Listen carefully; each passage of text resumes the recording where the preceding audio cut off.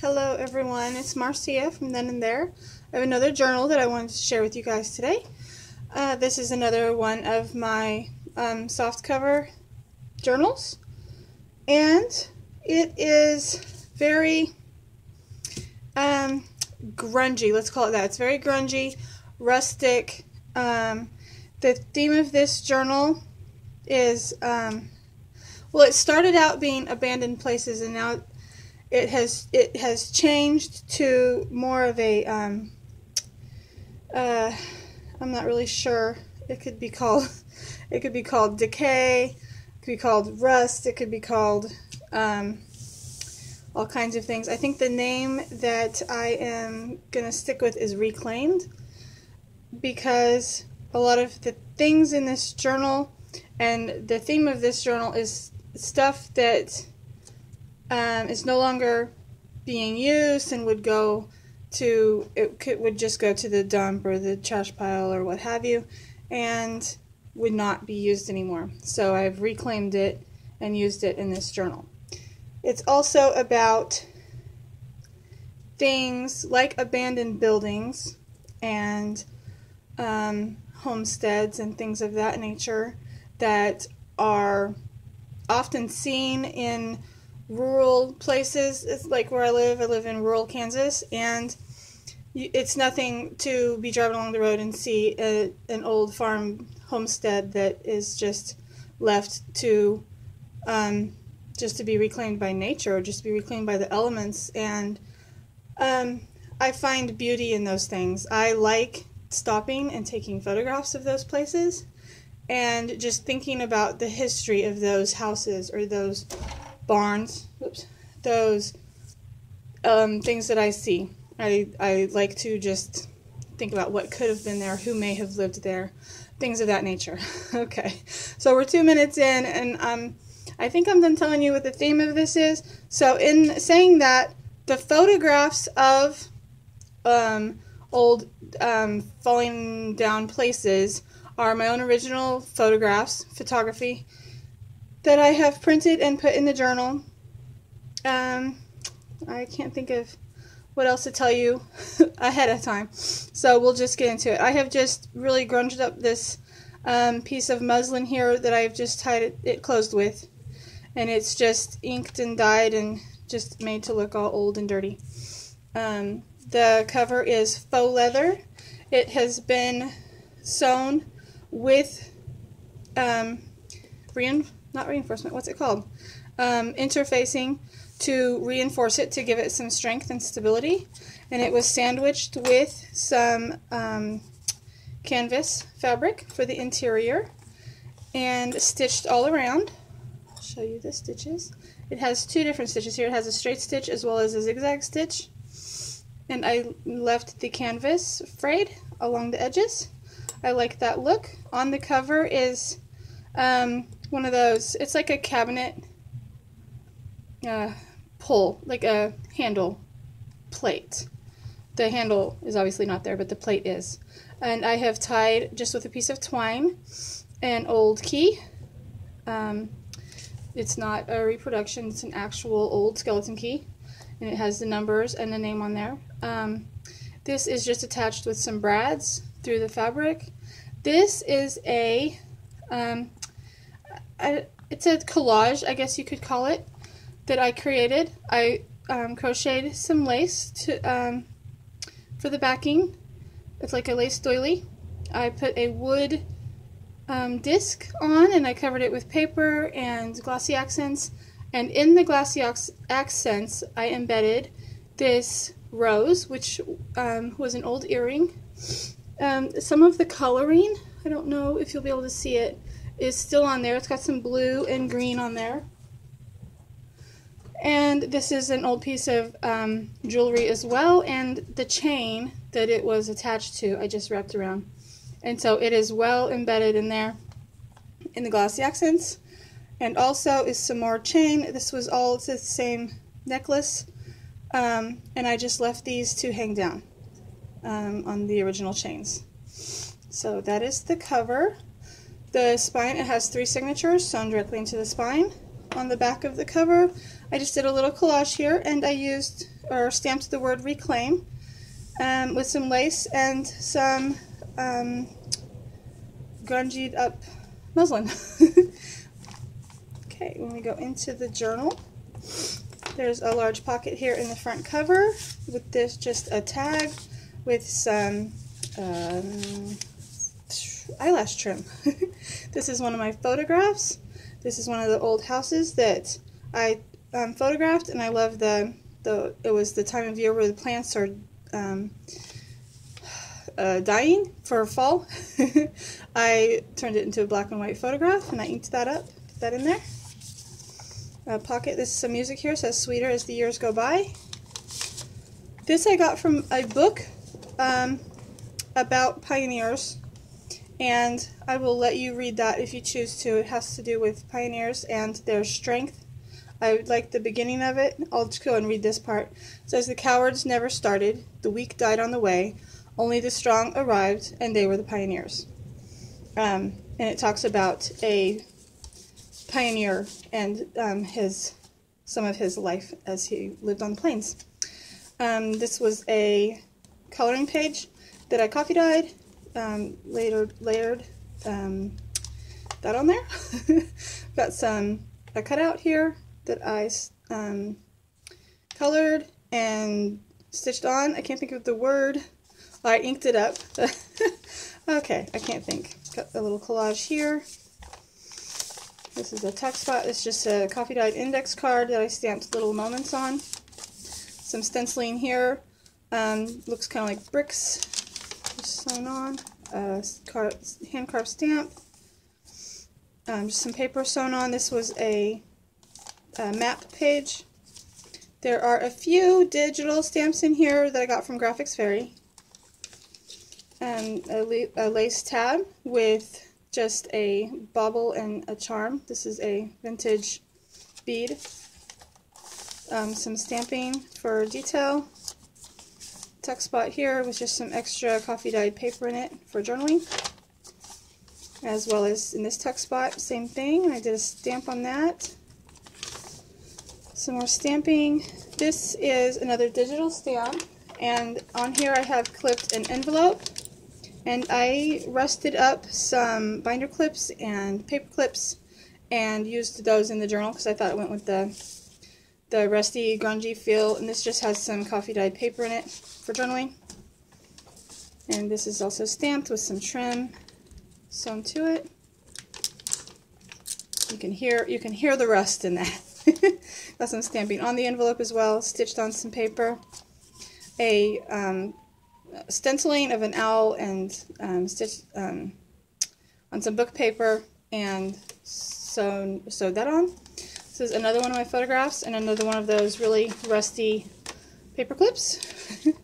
I like this picture. There's a lot going on in this picture. You have the exterior looking in, and you can see that beautiful window on the interior looking back out, and you can see reflection in the glass and just a lot of stuff going on in that picture, and I love the colors of these two together. This is one of the digital stamps. Here I did some paper collage here, some coffee dyed paper to journal on. Another tab. Some more collage. The other side of the map page, another digital stamp. This is just a ribbon sewn on to make a tiny little tuck here. Some stamping. A little collage with a tag and some coffee dyed paper. Some more stamping. Another pocket. This is another one of my photographs that I turned into a postcard and inked up. And just put it in the pocket here. Forgot what I was going to say. Here's a collage that I sewed onto cardstock. Some music paper and some stenciled paper there with a little bit of gilding wax. Bitter with the bitter with the sweet. This is a decorated, can't get it back on there, decorated just paper clip with an old button and some lace and fabric.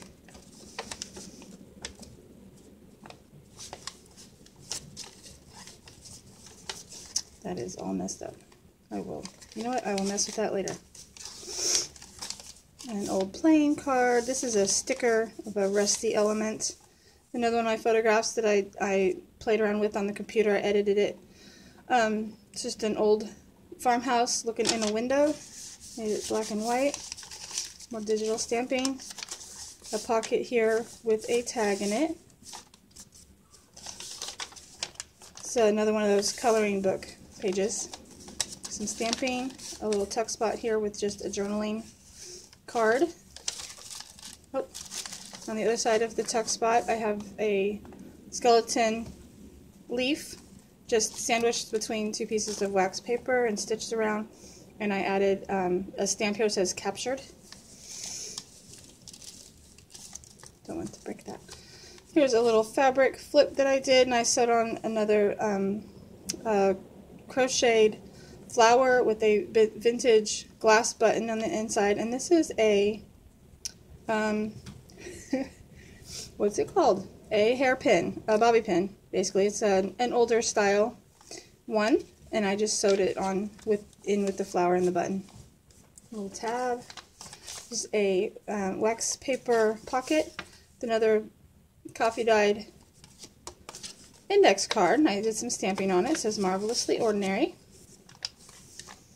Some more paper collage here, and I sewed those on. This paper I found in an old book that I got from the library. It was one of those, they were cleaning out the library and they were giving some of the books away. This one, it says, "Please see Mary, sign and pick it up." It has no relevance to anything. It means nothing to me or probably anyone else anymore, but I just liked that and didn't want to throw it away. A digital stamp there of a frame. This is some watercolor paper, and I got inks and dyes and watercolors and just really, really grunged that up. And it looks a lot like the rust and patina that you would find on old metal. Another one of my photographs, and I have a thing for windows. Windows and old buildings, looking out a window. Got a glass bottle there and a broken out piece right there. I don't know, really like those kinds of things. Some collage down here.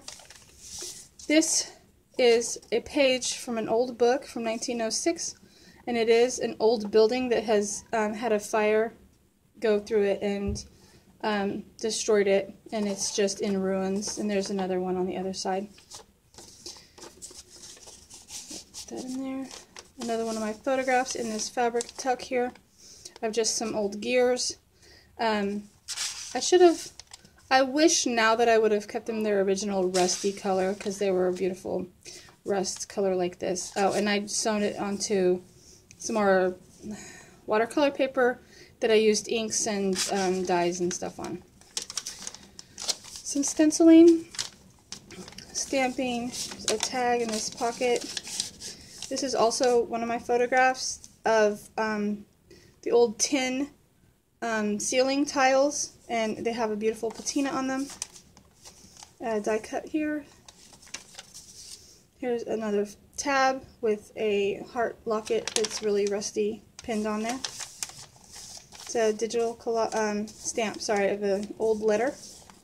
Some more collage, stamping, copy dyed paper, another pocket with copy dyed tag in it. Collaged, just sewed some pattern paper on the edges there. Coloring paper, another one of those stickers of the rusty elements.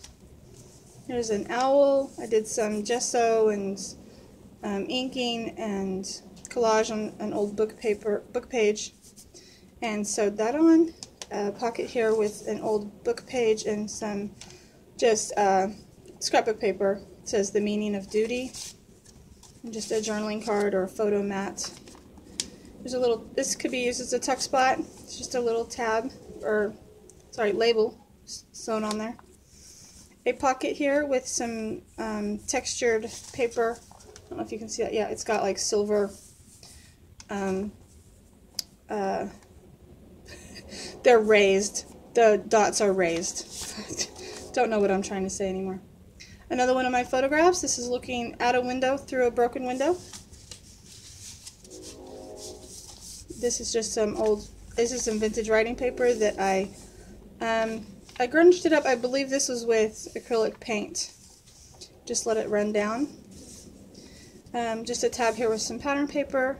This here is a tea bag that I stitched between the pages of an old book page. This was, I just saw this today on Tracy's channel with this stamping, and I had to, of course, go and make one. I actually had the tea bag I wanted to incorporate into this journal already and didn't know how I was going to do it or wanted to do it. And she inspired me. So it says, notice the details, and it has a butterfly on there. Just an old handwriting sticker with some masking tape, some inking. This here has some text stamp on it just for detail. Music paper, old shorthand book page. This is a book page from an Ideals magazine. Some stamping. A little pocket here, and another one of my, this is an old barn that I took a photograph of. Some collaging here with a thesaurus page. Just some more strips of pattern paper. Some more stenciling here. And inking. Some yarn, it's like a net type yarn stitched on there. Some writing paper sewn on.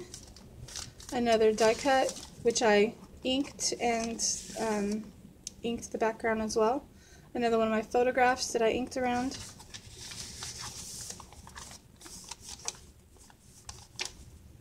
A lace tab, some more inking.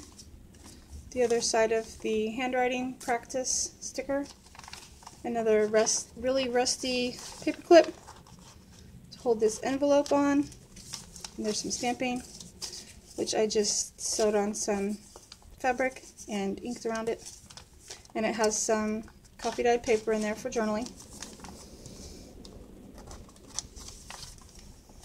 And the other side you can see of that paper that I grunged up. Some more writing paper. This could be used as a tuck spot and a tag for journaling. And there's the back of, oh, lots of strings. There's the back of the book. This one has approximately 150 pages in it. It will be listed in my Etsy store, of course, and you can check out all the other details. Do please like and subscribe, and let me know what you think in the comments. Thanks, guys. Bye.